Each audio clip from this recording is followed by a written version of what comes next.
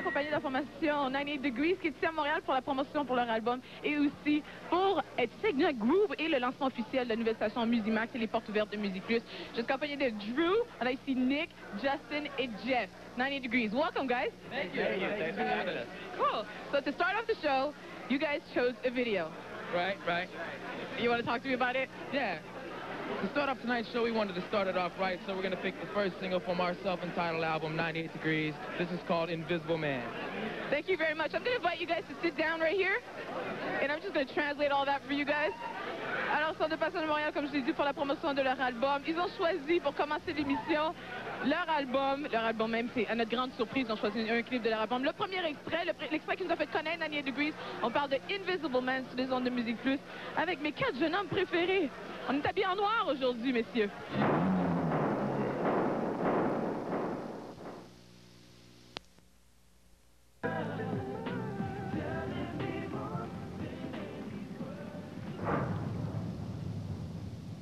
On part toujours avec la formation 98 Degrees qui est de passage à Montréal pour la promotion et naturellement pour nous rendre visite ici à nos nouveaux studios, studio 355 Sainte-Catherine-Ouest à l'émission Go. Let's talk about your influences. How did you guys come into R&B and finally sing this type of music? It's kind of weird for guys coming from where? Ohio. Can't even say the word. Ohio. Talk to me, Justin. Well, we were influenced by a lot of different groups, and actually a lot of groups that were on Motown, like, first of all, Boyz II Men, and a lot of older artists like Marvin Gaye, Stevie Wonder, the Four Tops, Temptations, and they've inspired us very much, and I think they've inspired everybody in the R&B field and pop music in general, and we were just so honored to be accepted by Motown as the label and to represent them, and it has such a legacy, and we're very proud to be on Motown. So great, thank you, Justin. Talk to me about a bit more contemporary music, R&B. He's talking about the old stuff, which is still considered classical, right? But you guys have music that you like, that's today's music. Well, for us, I think Jodeci was another big influence because they have harmonies that are completely different from everyone else's. Take Six, which is a gospel group, probably played the biggest part in our harmonizing and stuff.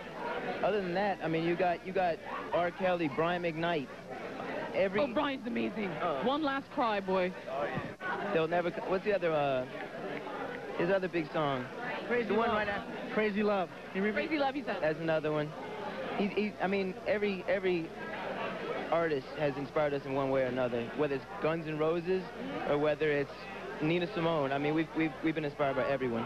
So before we go to the clip that you guys chose, I'm going to translate all that. Justin, pourquoi ils ont été influencés par la musique R&B? Elle n'a aucune idée, mais il a grandi avec Temptations, Marvin Gaye, les Commodores, et finalement, il a grandi avec cette musique, et il était très honoré de signer avec l'étiquette Motown.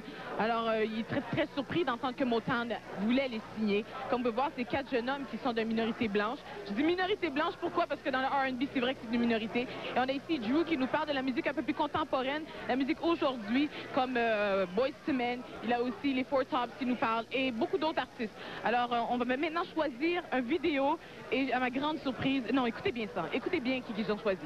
Allez-y, can you tell me who you chose to present in this block? Well, we wanted to start it off with Marvin Gaye's Sexual Healing because he's a Motown artist that's definitely inspired us and everybody else, and it's a great song. Has Marvin Gaye inspired you in the sense of the singing or the song itself? In the sense of singing as well as writing, and I think he's not only inspired us, but I think he's had a huge impact on R&B music.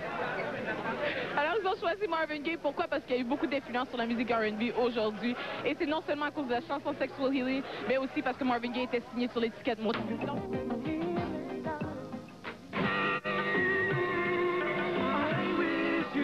Get me that way. Your beautiful eyes looking deep into mine, telling me more than any words could say. But you don't even know I'm alive. Baby, to you, all I am is the invisible man. Après la pause, 98 Degrees.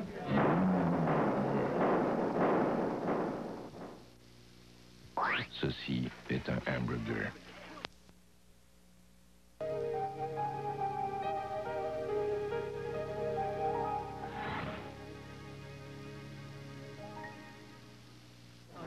On est rendu à la fin de l'émission. Je suis accompagné de la formation 98 Degrees. On les remercie de nous avoir accompagnés à Groove et au lancement officiel de Musimax et les portes ouvertes de Musique Plus. Thank you very much for coming. Well, thank you very much for having us. It's our pleasure. Did you guys have fun here? Yeah, we had a blast tonight. You sure, Drew? Yeah, got the party going on, just chilling. Yeah. You guys gonna stay a bit after we finish doing this? Oh, yeah, yeah. How about you guys? Did you guys have fun? Oh, absolutely. And how about you, sexy boys? We always have a great time hanging out with you. Thank you. I want to talk about you guys are coming back to do something very special for everybody in Montreal. That's right. On October 18th, we'll be coming back to Montreal to film the second video off our album. This is called Don't Stop the Love, and we'll be filming it live at the Spectrum. Everybody from Montreal is invited to come down. It's a free concert. Please come down and be in the video. It'll be seen worldwide, and hopefully that'll give us an opportunity to give something back to the fans of Montreal who have been so good to us. Exactly, because most people praise Montreal but never do anything in return, and you guys finally did something, which is very commendable coming from four gentlemen who are so suave. You guys like that, didn't you? I love that. Okay, thank you. Thank you very much. Thank you. Little translation, and after that, you guys are going to throw the video, and you're going to do a little something special for us, right? Alors, comme je vous ai dit, les jeunes hommes vont venir à Montréal pour tourner leurs vidéos. C'est une petite façon de dire merci à tous les gens de Montréal qui ont acheté leur album et qui les ont supportés depuis le début. Alors, c'est le 18 octobre au Spectrum de Montréal. Le deuxième extrait de l'album sera enregistré et vous risquez de vous voir partout à travers le monde. Much Music, MTV, Musique Plus, partout la vidéo va passer. And you guys are about to sing to us a bit of a cappella version of the song that you guys are going to record at the Spectrum. But before that, I want to know, which song did you guys choose? The one from the How to Be a Player soundtrack, Drew Hill featuring Foxy Brown. How to Be a Player. Yeah. Did you learn anything from the soundtrack? No, not really. No, eh? We're still amateurs at that. Oh, okay. But I bet you know people who learn a lot from it. Yeah, we know a couple of people. Yeah, I'm not pointing at anybody. Look at them. We're not pointing at anybody. C'est leur gérant. OK, petite explication. Ils ont choisi une chanson sur la bande originale du film How to Be a Player soundtrack.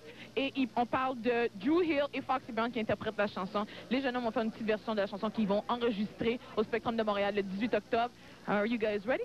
Yeah. You are? Okay. After that, we have to say goodbye. Don't forget, okay? All right. Okay. Don't stop the love if the speaker's blown. Even if we ain't alone, I am into you. And don't stop the love if it feels good, just like I knew it would. I am into you. And don't stop the love if the phone rings. I'll do anything. I am into you. And don't stop the love for anything. I'll do everything. I am into you. Goodbye. Bye. Always feel like true. But I'm saying tonight is going to be a special night.